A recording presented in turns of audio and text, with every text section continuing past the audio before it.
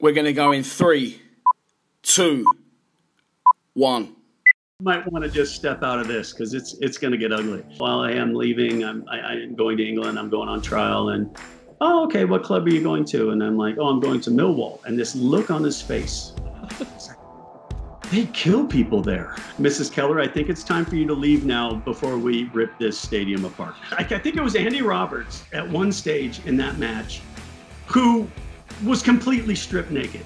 There was 3 people pulling in this direction to get a sock off, 3 pulling in this direction to get a sock off, and I think 4 people trying to pull my shorts back over my head. I mean, it must have been to me, it looked like a scene out of the 10 Commandments, and you had the Red Sea was closing in. And my first thought was, I'm just going to lower a shoulder and just crush this guy. And next thing you know, Gavin Maguire comes riding a bicycle naked through the snow.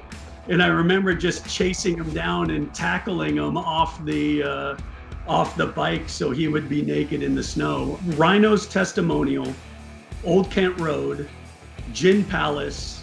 And yeah, it got a little ugly. And I think the BBC Derby realized that maybe wasn't the smartest thing to drive their car down with all that logoing and park that in the parking lot. I hope they were well insured.